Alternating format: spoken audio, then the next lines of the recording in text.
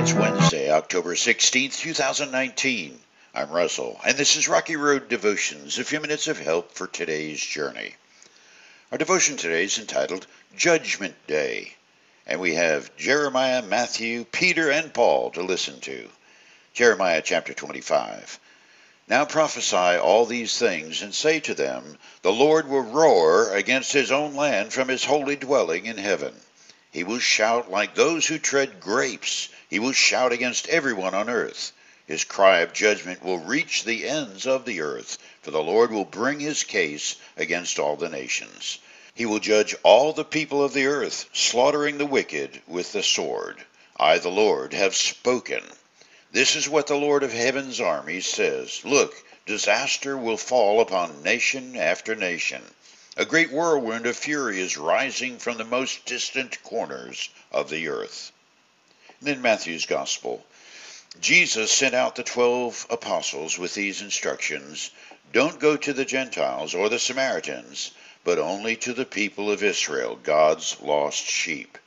Go and announce to them that the kingdom of heaven is near. And then the big fisherman, Peter.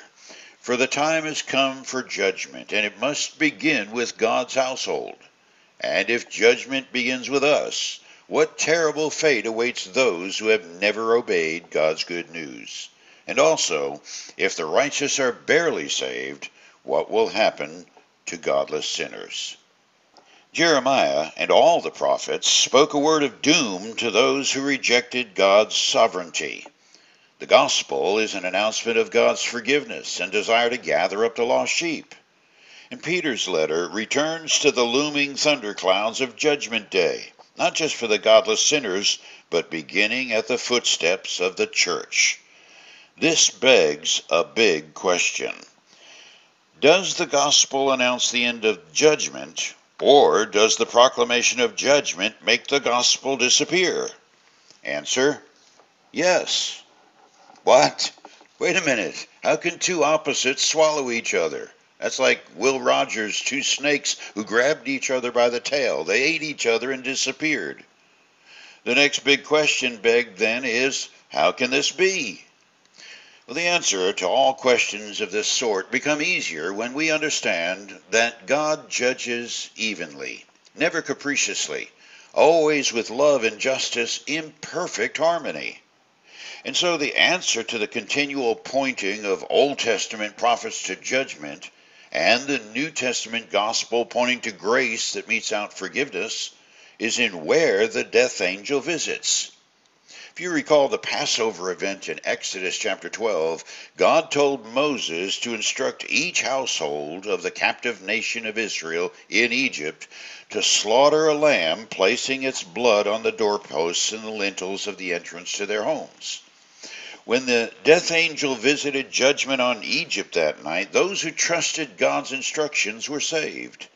For those Egyptian households that were not under the blood, the firstborn child died. It's a chilling thought, but our God is awesome and is to be feared.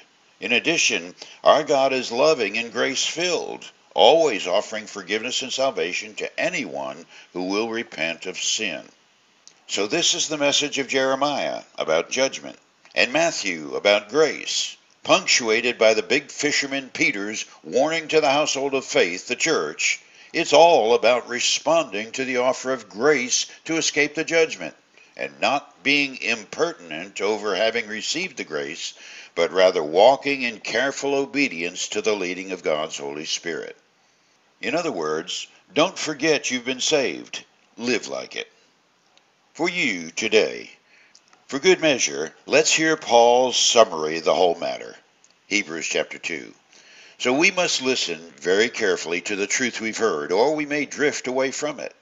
For the message God delivered through angels has always stood firm, and every violation of the law and every act of disobedience was punished. So what makes us think we can escape if we ignore this great salvation that was first announced by the Lord Jesus himself and then delivered to us by those who heard him speak?